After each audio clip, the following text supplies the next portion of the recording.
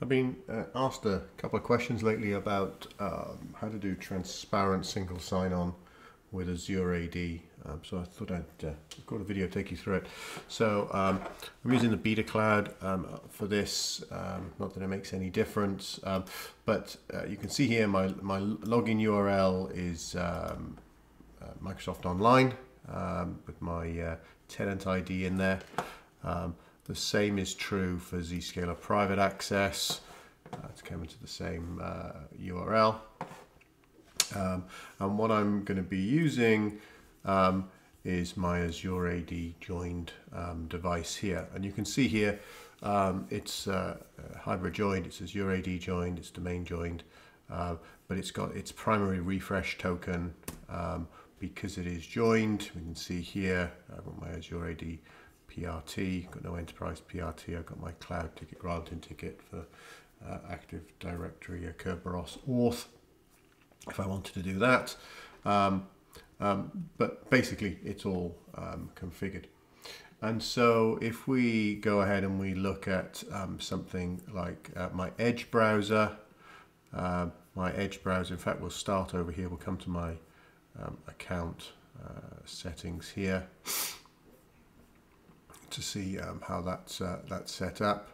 I'm connected to the Azure domain. Obviously, this is what's giving you that DSReg CMD, the information about the primary refresh token and being connected to the domain, Azure AD domain correctly. So we're synchronized because this is a managed account, it's a managed machine by Azure AD. My Edge browser is authenticated here. So if I do something like, let's go to the login URL for Zscaler Beta, you'll see it'll redirect automatically. I'm authenticated transparently from Zscaler, transparently redirected to Azure, logged into Azure transparently, and then this would result in opening Client Connector. If we do it with SAML SP, again the same domain, SSO type equals test, again transparent auth, and you'll see here auth method references, and it did X509 because I'm certificate authenticated because it's an Azure joined device. That's that primary refresh token. Did multiple auth N as part of that. Edge or WebView presented my credentials as part of that challenge response. And then we get is managed is true, is compliant is true, so it's evaluated my posture with Intune, and it's a known device is true, and I can use that in my policy. So we see that there. Just to contrast it, if I use the my Firefox browser and I go to that CL start,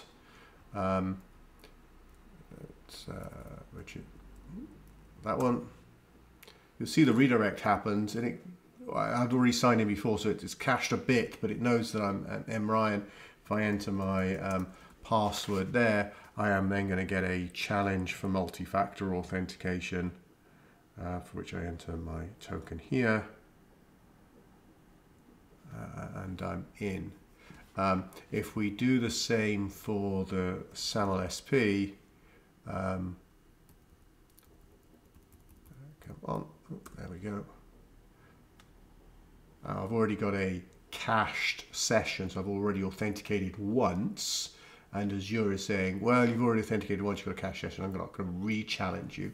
But it still caches how I authenticated. I did a multiple authentication, and that was password authentication with an MFA token, which was the Windows Authenticator. So slightly different tokens are returned to us that we could use to apply policy on. So what does that look like? Let's get to where we want to be with Zscaler Client Connector. So let's launch Zscaler Client Connector. It's been installed with the user domain and cloud name tokens, so it's going to authenticate Zscaler Beta. You see it automatically authenticated for ZIA and authenticated for ZPA as well. And then it'll go ahead and sit in the system tray, and it's all enrolled. We've got our client credential, client IP and FQDN and everything. So it's all registered correctly, entirely transparent. The user didn't need to interact with anything because the machine is Azure AD joined. It's got the primary refresh token. It's using the WebView 2. So when I installed it with the WebView 2 parameter. And so that's essentially edge containerized within Client Connector to do the transparent sign-on. Let's go ahead and log out of here as well, and I'll show something else which I think is equally interesting. So what we'll do is we'll exit this as well, because we're going to start from a little bit of first principles on it. We'll come across the mobile portal, administration, and what I'm interested in are these platform settings. So we've selected WebView 2 already. That's what's going to go on within the Client Connector to do the auth. But in this case, I'm going to select browser-based authentication. And what that's going to do is it's going to trigger Client Connector to launch the native browser, my Edge browser, to do the authentication there, rather than doing it within Client Connector. So rather than using the embedded WebView 2, it's actually going to launch the native browser. Let's come back across here and we'll see what's going on. So let's launch Zscaler app. Launches it, downloads the configuration. Now, that should have always been, I think it's because I installed Edge, it wants to know what my native browser is. And you see the transparent authentication there happened. It launched there. Now it's doing the SAML SP for the Client Connector piece for the ZPA authentication. Now it's registering, and away we go. So two different ways to achieve the same thing. The reason why you would natively, or you might open the native browser to do that, was if you were using, say, a YubiKey or something that couldn't interact with the WebView 2 container that's embedded. It needed a full browser to have that functionality. But the transparency, the sending of the primary refresh token happened in the browser. So I didn't enter my username and password, and it still did the MTLS authentication, but I might have had to have done an NMFA there as well. So this is demonstrating how all that stuff works. You also notice it launched the browser.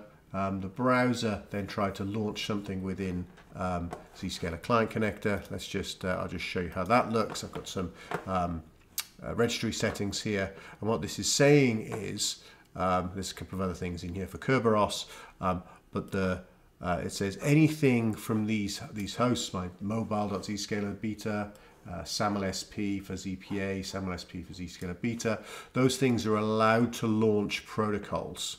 And the protocol which is registered is the ZSA protocol that tells it this is going to launch Zscaler Client Connector, and it says automatically open those URLs if it's mobile.zscaler beta or samlsp.zpa beta. Those are the two URLs that it's going to automatically open those downloads of those tokens. In case you're interested in what that looks like, this gets put into your registry when you install Client Connector, which says, okay, well my protocol is called ZSA, and it says ZSA will automatically launch the ZSA service, and the ZSA service with the parameter that's presented to it, which is the ZSA token that's downloaded as part of that authentication round. You don't need to touch this bit, but it's worth understanding what's going on under the hood. So transparent authentication with Azure AD, avoiding all that MFA, the Windows Authenticator, because the machine is Azure AD joined, and you've got all those. The two tokens that are there is when I logged into the machine, I used my username and password, and the fact that it's a hybrid joined device means that it's managed. It's got those certificates on there, and Azure is able to posture check that and see that it was joined, it's had its updates and everything, and we could go into the Azure portal and see that if you wanted to. I hope this was useful. Mark at zscaler.com.